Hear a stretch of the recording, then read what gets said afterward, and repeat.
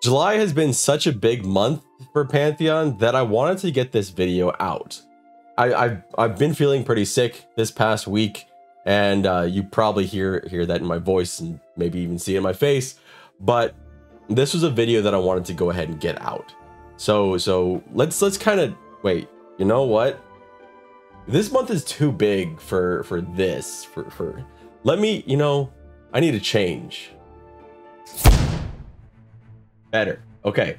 So since I just had a bit of a graphics update, I guess that will segue nicely into our July. And I know that some of you may think this stuff is cringy. I like it. I think it's cool. So please don't be mean to me in the comments, because it'll hurt my feelings and I'll cry tonight. I'm serious. So July for Pantheon Rise of the Fallen was one of the biggest months we've had in a while. First, we had the very big reveal and some interesting new information in the newsletter, an exciting new hire that may be familiar to a lot of you, a feast for the eyes in the developer live stream, and a very special interview. Okay, so, hi, this is me from the future, feeling a little bit better, and a lot has changed in the day between when I recorded yesterday and today with the stream from our friend Cohh Carnage. You're gonna want to stay until the end of the video. We've got a pretty big update on alpha and pre-alpha, and I think you can say that my prediction that July was going to be a very big month for Pantheon, yeah, it's playing out that way, and I might have to eat some crow. The big highlight of the newsletter will without a doubt be the announcement of a new private $2.4 million investment in Pantheon, bringing their total investments up to $5.34 million. Now, this sum does not include money brought in through crowdfunding pledges from people like me who pledged a couple years ago. And speaking of pledges, in celebration of this, they've added a new pledge package that includes pre-alpha access for $750. This is $250 less than the previous lowest tier pledge to grant this pre-alpha access, which cost $1,000. Now, granted, this is a lot of money to pledge towards a game, but keep in mind you are not paying this amount of money just for access to the game. You are paying this amount of money to support the game. I would not go into this expecting to have this like special sneak peek at the game. That's not really what this is for. If you ever tested a game before, it can feel like work. I tested EverQuest 2, I tested Star Wars The Old Republic, I tested Star Wars Galaxy. There's a lot of games I tested, and I can't remember having fun in any of it. But I am glad that I was able to at least give my feedback. The next pre-alpha test is still slated for summer, but as we're running out of time for a traditional summer, could this mean that pre-alpha tests might be done in August next month? On the less positive side of things, you remember from my 6 months of Pantheon video, one of the things I was looking forward to in the July newsletter was seeing the network overhaul tip over to complete on the road to alpha list. However, it remains in progress, but it has at least been updated. Core integration of Vinyl has been completed, and they continue to address minor bugs. We did, however, get an unexpected complete on the road to alpha with Banks. Not to be outdone by the 2.4 million other reasons, Pantheon unveiled how death will work in Terminus. This has been a hot topic for many, with a not insignificant portion of the fans wanting harsher penalties more akin to games like EverQuest. And it sounds like they'll be getting their wish, as the proposed penalties for dying may make you at least a little more cautious. First was the near death state. This is what happens when you're reduced to 0 hit points, triggering a smaller health pool. The near death state that was mentioned reminds me of Guild Wars 2, but there's an interesting quirk here where in the near death state you'll drop to the bottom of your mob's hate list. So if you're solo, yeah, you're still fucked. But in a group, this means your DPS who pulls aggro and enters a near death state can now argue it's the best aggro drop.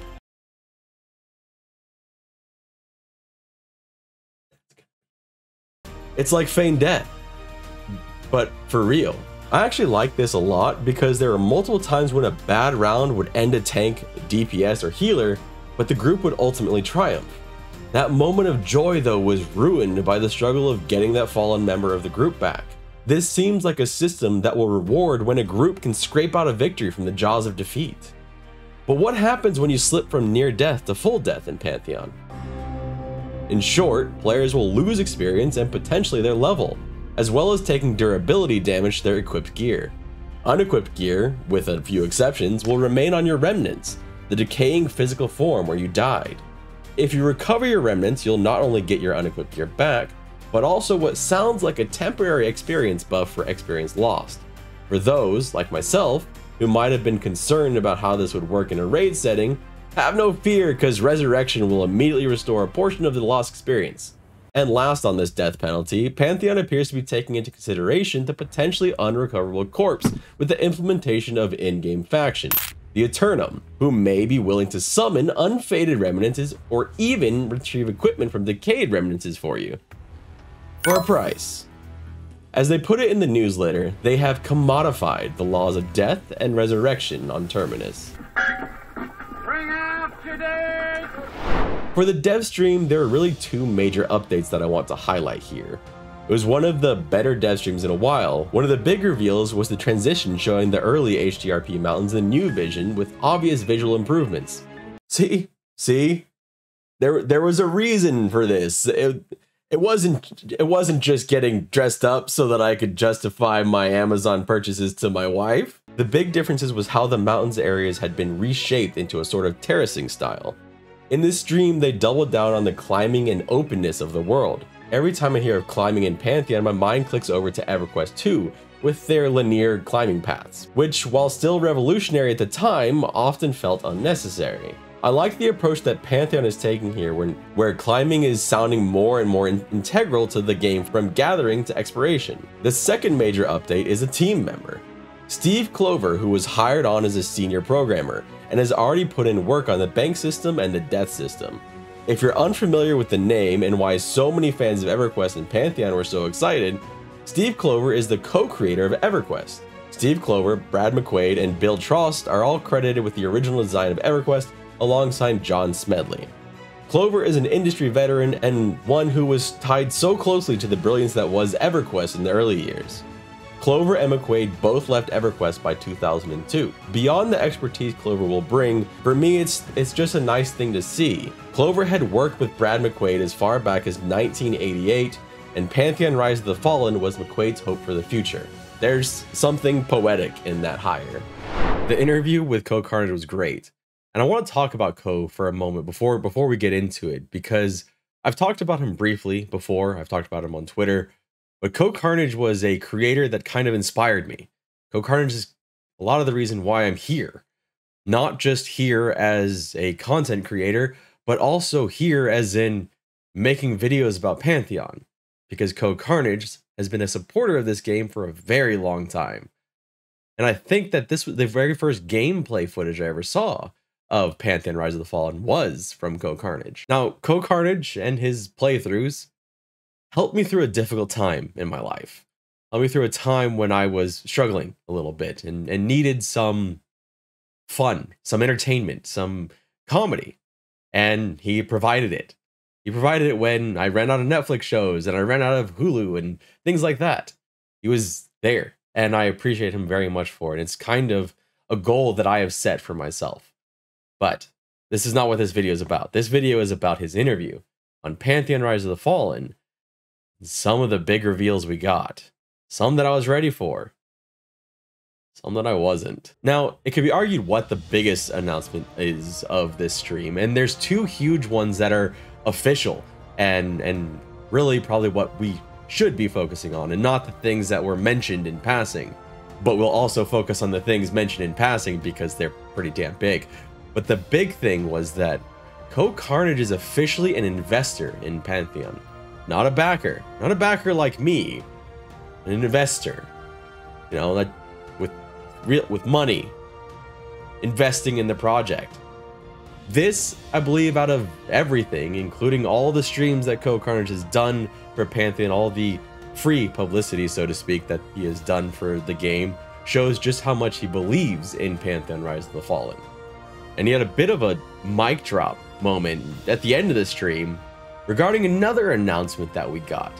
Cohh Carnage will be streaming Pantheon in September, the pre-alpha version of Pantheon in September of this year. So really just about 2 months away, maybe. We don't have a date in September. It could be early in the month. It could be at the end of it, but he'll be streaming it on his channel in September. Now, why is this a mic drop moment? Well, he's streaming the game. The game can't be actual vaporware if he actually plays it, because vaporware refers to something that is not there. It cannot be purchased. It cannot be, it's still in the design phase. Essentially, that would mean that it is not playable. You could not go drop $750 and play it. Cohh Carnage will be playing it and streaming it. I'll back off because I know a lot of you will get frustrated with me for this, but the terminology does get to me sometimes. Talk all you want about whether you believe it'll be released or not. I still believe in this project, and obviously so does Cohh, since he has invested in it. When he mentioned that he was going to be playing it in September, he did mention that this would be the first time he'd play it on stream. This may have raised some eyebrows, because he has played Pantheon on his channel before. There's videos of it. There's videos of it on his and on the Pantheon YouTube. And we know he played the evaluation build. We also know that he's always had devs with him. What I'm wondering is if this means he'll be able to just log in and do whatever the hell he wants. Not a dev stream, a Cohh stream. Personally, that's something I'd love to see. Cohh's enjoyment of games is part of what makes him so much fun to watch. And just seeing him fumble around like a little baby fawn in Pantheon would be just so much fun to see. Just let him get lost a lot. Let him fall off some things. Let him find out if the new near-death state works. Let him test. Just let him go. Let him experience.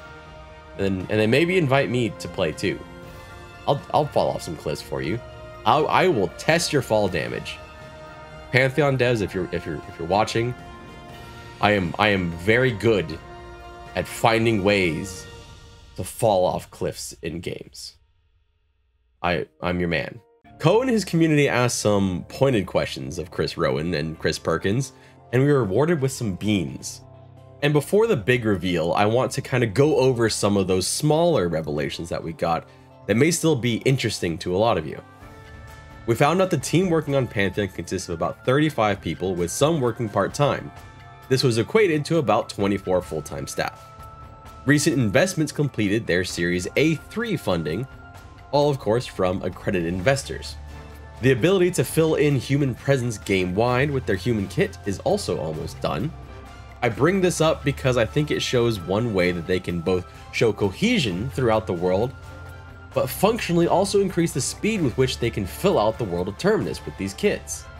The game is currently running on vinyl with some glitches which were to be expected and are being worked on. They're shifting over to content production now, so to me that means they're shifting over to filling out the world, while they on the back end fix any of the glitches or bugs or things that are happening with the network.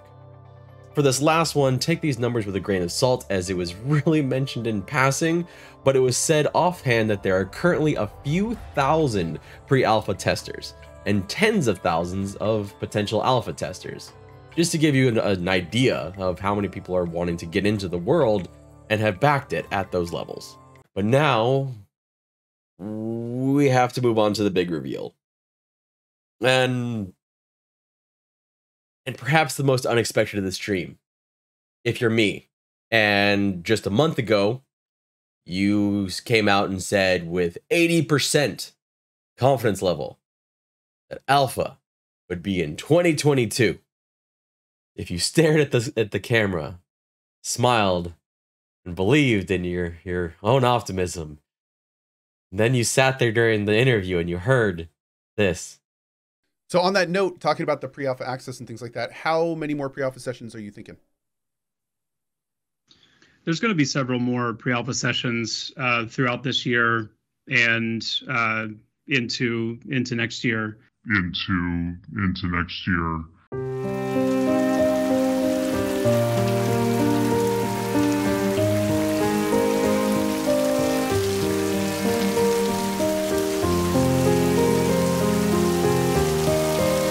So now I've updated my confidence ranking for Alpha in 2023 to 10 of 10.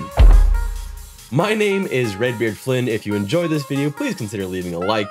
And if you're looking for a game to spend some time in while you wait for Pantheon Rise of the Fallen to release, why not take a look at this video here? Thank you so much for hanging around and have a great day. See you again next week.